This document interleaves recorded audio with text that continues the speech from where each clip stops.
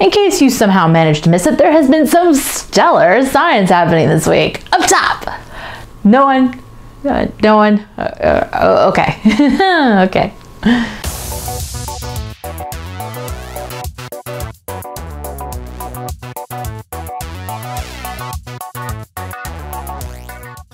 Hey guys, welcome back to the STEMulus. I'm Steph, and here's what happened this week in STEM. Scientists announced last Monday that they had seen a pair of neutron stars collide from 130 million light years away.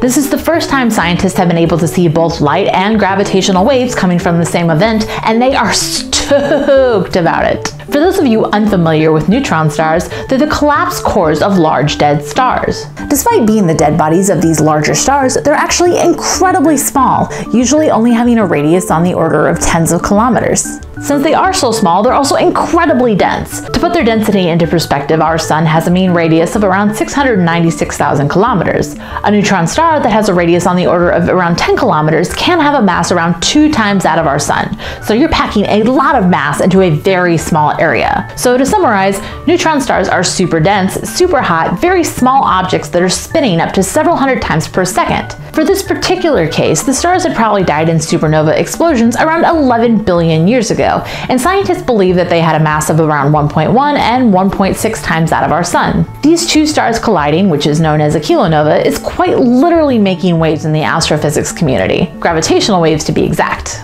For those of you unfamiliar with gravitational waves, you can check out my video here that talks about the first gravitational wave detection by the Laser Interferometer Gravitational Wave Observatory, better known as LIGO, and a lot easier to say. But if you want a quick refresher, gravitational waves are energy-carrying waves in a gravitational field that are created when something big happens in the universe, like Big Bang Big or two black holes colliding. While these may sound like things that would be pretty easy to detect, it's actually super difficult. Einstein originally predicted the existence of these waves in 1916, and almost 100 years later, LIGO detected its first set of them, leading them to win the 2017 Nobel Prize in Physics earlier this month. This event, dubbed GW170817 for the date it was discovered, was only the 5th time that gravitational waves had been detected. It took place in the southern sky in the constellation of Hydra, which, as I said earlier, is about 130 million light years away. And on August 17th, it tripped sensors at LIGO's 2 detectors in Louisiana and Washington State for about 100 seconds, which is significantly longer than the very quick detection scientists normally see with merging black holes. LIGO wasn't the only place to see this event. In Italy, the Virgo gravitational wave detector picked up the signal, and 2 seconds after LIGO saw the event, NASA's Fermi Gamma Ray Space Telescope caught a glimpse of a burst of gamma rays coming from the same location. With all of these observations, scientists around the globe got into gear and began working together to pinpoint the location in the sky that the event came from, and then determine what it was and what they could learn from it.